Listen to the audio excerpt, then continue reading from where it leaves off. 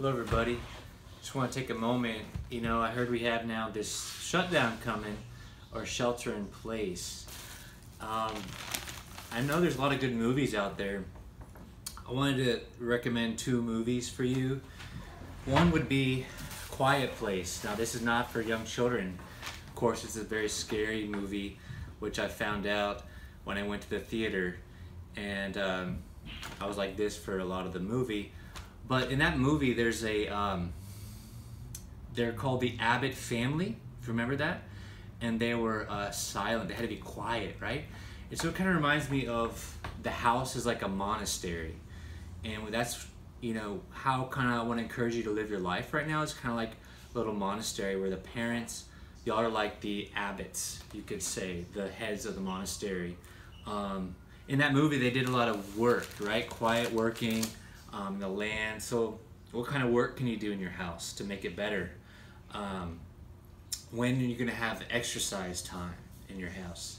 Also, when's going to be the prayer time and maybe reading from the scriptures? So like the Abbott family, we kind of have to like go back a little ways, like not quite like Little House on the Prairie, but really to make the home like a little monastery, like leading my family in prayer in this time, right?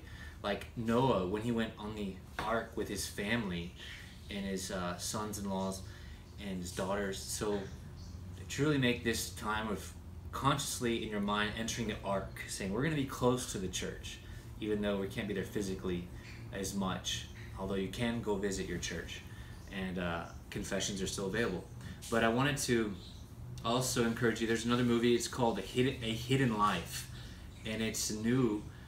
It's on Prime Video. It's like 19 bucks, but I saw it on the airplane coming from my retreat, and it's also like this beautiful family in Austria, and they're the only family in the whole village that does not go along with the Hitler regime and say that Hitler's like the greatest thing since sliced bread, and the man becomes like Christ because he gets persecuted for that faith, for his faith. It's a very Catholic movie too, A Hidden Life.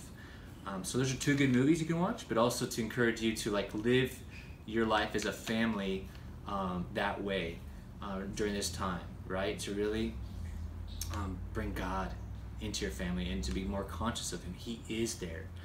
And so don't be ashamed to say, look, kids, we're going to pray with you right now. Dad, you've never done that before. Well, I want to start doing that now. And you'll see how impressed they are.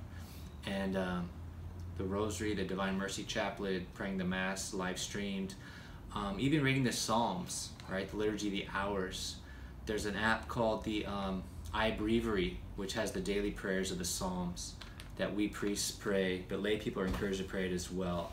iBreviary, of course, the Laudate app, which has the readings of the day.